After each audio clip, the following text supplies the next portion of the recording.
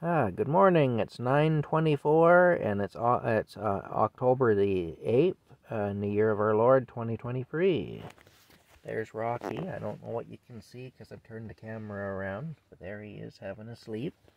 I wish I could sleep like he does. I'll tell you, he's got a talent for sleeping. Talent I could actually make good use of if I was.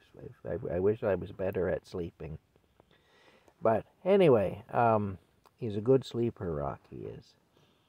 But anyway, I was just watching more news. It turns out our wonderful Prime Minister here, Justin Trudeau in Canada, is now being outed as a cokehead.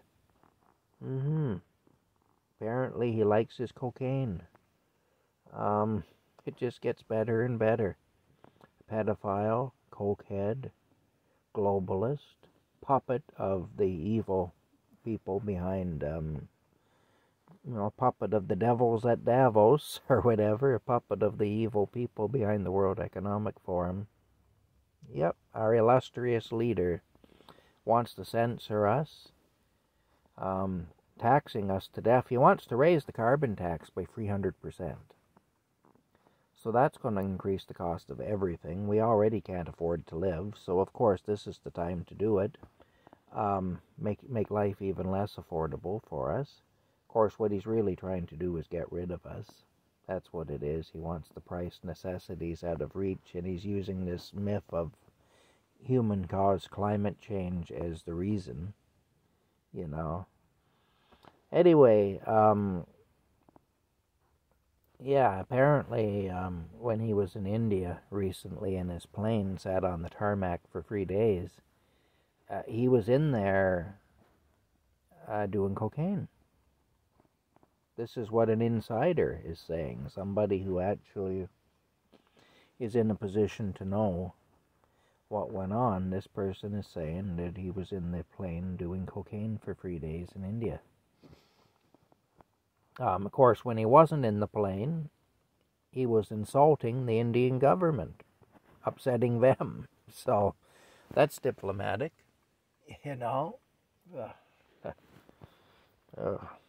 Anyway, here's the thing. Look, there's Rocky. There he is. Again, I hope you can see him. I don't know. But this is a guy, who refers to anyone he disagrees with as a misogynist and a racist and a Nazi. He's recently actually applauded. They invited an actual Nazi. This is an elderly man who is a Nazi from World War II. They invited that guy to come and speak in Parliament, and they honored him. And Trudeau did applaud for him. The Speaker of the House fell on his sword over that one, claimed that the Prime Minister had no knowledge of what was going on and that it was his fault and his fault alone, and resigned. There's an awful lot of that, where the Prime Minister screws up and others end up having to fall on their own swords and resign to protect him. It's happened repeatedly. The man applauded a Nazi, yet he calls people who go against him Nazis, misogynist, racist. He's been in blackface repeatedly. There's pictures of him wearing blackface. That's kind of a racist thing to do for a white man, to paint his face black, like it's a big joke.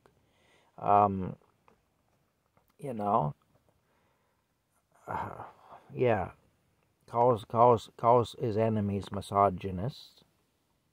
He doesn't have a great history with women. I mean, who's he to call anyone a misogynist?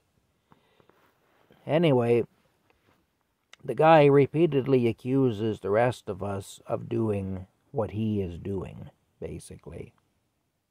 He's doing these things and we get accused of it. And there's no consequences. He just keeps getting away with it. Other people absorb the consequences for him. So what, we got a cokehead, pedophile, prime minister who is controlled by evil people in high places, basically, who are just pulling his strings. He's just a puppet of these globalist elites. And he doesn't serve us, the Canadian people, at all. Now, people will say, well, just wait till Polliver gets in. Pierre Polliver, he's going to be great because he's a conservative and all that. Polliver's a puppet, just like Trudeau is. Has anybody noticed that Polliver is only outspoken on safe issues? When the trucker convoy was in town in Ottawa, that was a polarizing issue. Polliver neither spoke up in favor of it, nor did he speak up against it. You know? Because he knew if he spoke up either way, he'd alienate a bunch of people. And so he just didn't speak. Polliver pushed for mandates and for lockdowns and everything. He pushed for that.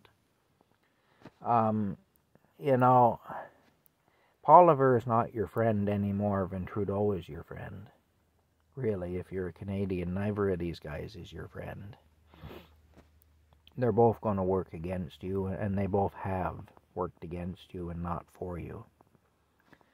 And here's the thing about Trudeau, too. Now, when Trudeau was a drama teacher, there was a big scandal involving him and a 14-year-old girl who was one of his students. He ended up paying her a bunch of money to sign a non-disclosure agreement. You know? This is the quality of person we have. He was a drama teacher for less than a year. And he was involved in basically a sex scandal with a 14-year-old child. I don't know. I don't understand it. I don't know how somebody of that caliber can be in the position he's in. Like, look, I'm not qualified to be prime minister. I'm an idiot. If I was prime minister, the country would suffer for it because I'm not qualified for that job. Yet we have somebody who's even less qualified than I am, because at least I know not to go around in blackface, and I know not to bang 14-year-olds. I'm not that I have any desire to do either of those things, but not only do I not have a desire to do them, I also know not to do them. You know. Yet, this guy doesn't seem to know. He's just, floating around out there doing whatever. And then after the fact, other people take the blame. Other people say, well, I'll just fall on my sword to protect this individual who's our prime minister. We got to take one for the team. Got to protect him. He refers to anyone who goes against him with labels that can very easily be applied to himself. And there's evidence to back it up. It can be applied to him, and there's evidence to back it up. The man is, anyway. Now they're trying to get laws through to make it illegal. Like the things that I'm saying now could put me in prison with these new laws that they're trying to bring in. Now, what kind of a free country are we living in where a citizen would be risking prison by openly criticizing a political leader? And I'm not saying by threatening a political leader or anything. I'm not talking about that. I'm not talking about going after the guy and hurting him or anything. I'm just saying, look, this is what he's done. This is his track record. This is what he's proven himself to be. And yet he's accusing those of us who are against him of being these things. He says people like me are racist, misogynistic, and Nazis. Well, I've never applauded a Nazi. I've never sat and listened to a Nazi speak and applauded for him. You know, I've never done that. I've never invited a Nazi to come and speak. Nor would I. I don't want to hear from a Nazi. Whatever a Nazi might have to say doesn't interest me. You know, it seems to interest him, though. Anyway, we had that scandal. There have been so many scandals. He's interfered in investigations. He's had judges appointed to scrutinize his actions who are close personal friends of his and who owe him their job because he appointed them. All these sham inquiries that have cost the taxpayers a lot of money, and inevitably, we know the result before the inquiry even starts. We know what they're going to decide. If the fix is in, and everyone knows it.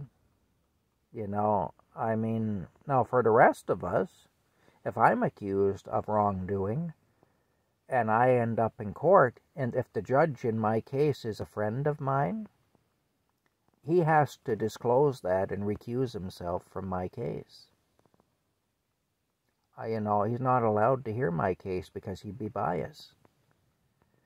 And that's right. That's a proper thing. That's how it should be. Yet, the Prime Minister can actually appoint a judge to scrutinize his actions who is a close personal friend of his. And we, the Canadian public, are to believe that there's no bias there. You know, it doesn't add up anyway. It just doesn't add up. Yeah, anyway, I guess it's true what they say, eh? Rules for thee, but not for me. That's what it is. All right, that's it for now. Closing note here, we'll take another shot of Rocky having a good sleep. Yeah, he's having a good sleep. He's a cutie pie. That give me an opportunity to dig in my itchy ears, too. They're really bothering me lately, but anyway, they've been bothering me for a while, actually. They've been acting up for a couple of years now, but who knows. Anyway, that's it for now. We'll talk to y'all later. Yeah. Don't know what we're gonna do. Things aren't looking good. Jesus had better come back soon. That's all I can say. Jesus had better come back soon to rule over this mess. Because, you know, what the Bible says is true, and we see proof of it every day. Man rules himself to his own detriment. Man rules himself to his own detriment. There you go, Rocky agrees. Look, he even got up. There he is. He says, that's right, you guys do. What you need is a cat to rule you. All right, we'll talk to you later.